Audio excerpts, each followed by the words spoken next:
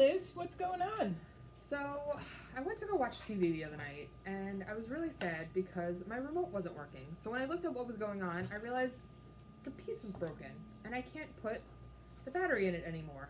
Oh, well, that's kind of useless. So you had to get up and change the channel? I did, and then I went on Amazon trying to find a new remote because I got to replace it somehow. Right.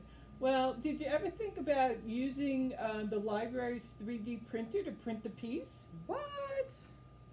You could try it. Huh.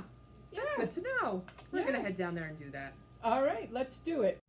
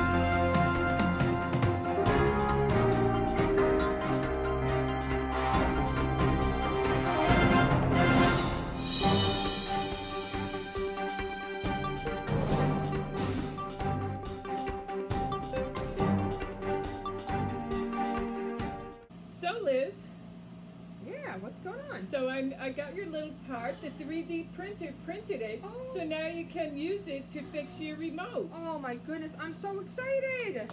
It's wonderful. It's so easy. Instead of buying a whole new printer, a whole new piece, now you can just fix it. Oh my goodness. And it's great because it's not wasteful now because I don't have to throw out my old remote. You don't? Yep, it's great. Fabulous. Good job. So the 3D printer can be used for many, many actions. We've also been able to use a 3D printer to make mechanical hands for Project Enable, which we put them together, or they are put together by other organizations, perhaps teen volunteers. Yes, and I recently heard that we donated a whole bunch of ear savers too to the Huntington Hospital that were using 3D printer. Awesome, awesome. And then at the beginning of the pandemic, we also, all the libraries in Suffolk County got together and 3D printed hundreds of face shield holders. It was a pretty awesome project, very, very inspirational. So they are very useful. You can use them to replace a toy in a game. You could replace another piece for a tool. You can invent things with them.